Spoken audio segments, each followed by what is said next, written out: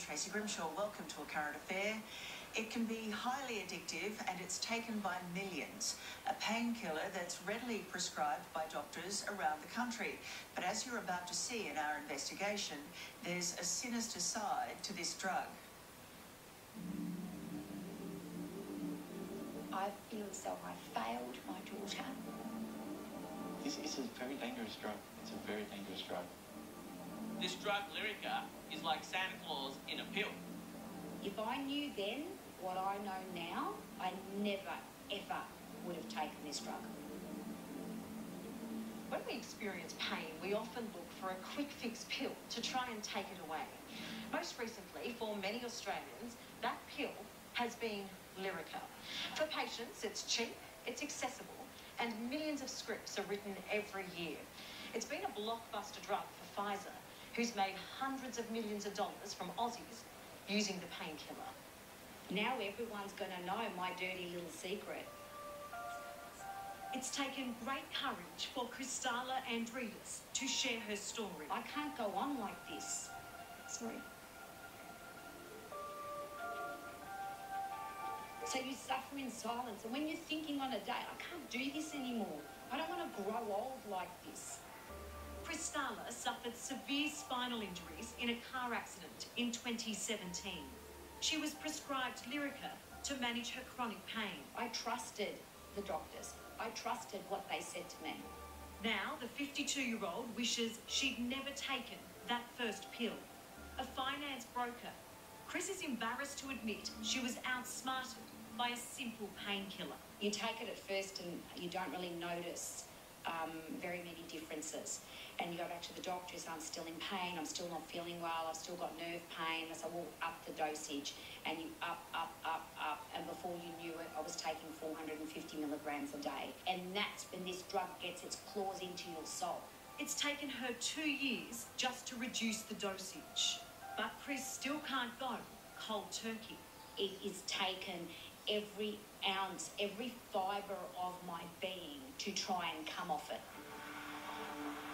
Gail Wilson's 33-year-old daughter, Anita, was full of fire. In 2017, after getting her wisdom teeth out, Anita was prescribed strong painkillers. And she would then say, I have got period pain. I'll go and get some Panadeine Fort. I'll get more Endone. And she doctor shopped. In no time, Anita's life became one big sedation.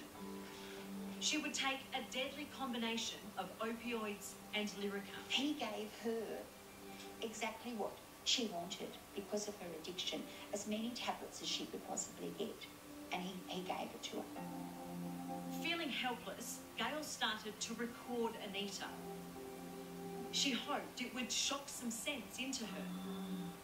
Lyrica at one stage was 350 milligrams 4 times a day. So I'll ring up and make an appointment to see a doctor. And when I went in, I said, I'm here about my daughter, your patient. And I said, she's asleep all the time. And I said, and he said, well, she's going to die if she keeps doing that. And I said, I realise that. But what can you do? No one could save Anita. She overdosed last year. I feel as though I failed her. I couldn't find anything else to do to keep her alive. Lyrica, also known as Pregabalin, was originally prescribed to treat epilepsy and nerve pain. Manufactured by Pfizer, it was added to Australia's pharmaceutical benefits scheme in 2013. Right away, Pfizer launched a marketing blitz. $3.8 million was thrown into almost 500 education events to teach Aussie GPs about the drug. That investment paid dividends. Pregabalin scripts skyrocketed from 36,000 a year in 2012 to more than 4 million by 2018. And research tells us 50% of those prescriptions are now handed out for much more than nerve pain. You're in so much pain. I nearly ended up in hospital. I started to forget things. These people have all had a battle with Lyrica. Over the years, my brain just went to much. I did want to end my life coming off it. And geez, that's a bit touchy to talk about. Many feel like they were dismissed when they asked for help. The addiction gets worse. Today, psychiatrist Dr. Tanveer Ahmed is here to listen. I'm seeing more and more patients who talk of the suicidal thoughts, and some studies have also shown that. What warnings come with this drug? Vicky? There was absolutely no warning about any potential side effects, and I wasn't made aware of any potential side effects. Ron, can I have a look at Rhiannon is 27. She's addicted to Lyrica. I have lost 6 to 7 years of my life on this drug, and it's stolen my life.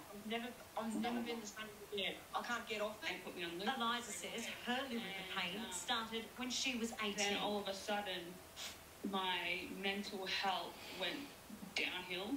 It just made my mind dark, and it was a horrible, horrible feeling. It sucks the life out of you. It does. It really does. The days in bed, the not wanting to breathe, the fact that all joy is sucked out of you, but you keep going because you've got a family to look after. And I think that's the other thing, is it doesn't discriminate, you know? You guys are just normal, everyday working people, completely debilitated by this. Like my doctor actually said that your withdrawals are what a heroin addict will go through. You're experiencing exactly what a heroin addict will go through. And the withdrawals are freaking horrendous. The sweating, I can't talk properly. I'm sitting here with my mother, and I can't even have a conversation with her. Well, Rhiannon, you just gave an absolutely perfect description of the drug's addictive potential, but you also described how it gets worse. I guess an answer to the pain management, Rhiannon, is you need what's called a multidisciplinary team, and that needs to be appropriately resourced by authorities. I guess it's that holistic, team support. Well, is that readily available well, that's for what people we're who saying. are out there? Well, Rhiannon's been referred and she's waiting, so often it's really hard to access, particularly in outer metropolitan and regional areas, and that's actually where we see the worst problems with drugs like Lyrica. They would all agree getting proper help is expensive. Yeah, I actually had to stop seeing my psychologist because I couldn't afford it anymore. You can't get public help. Yeah. It's not that private.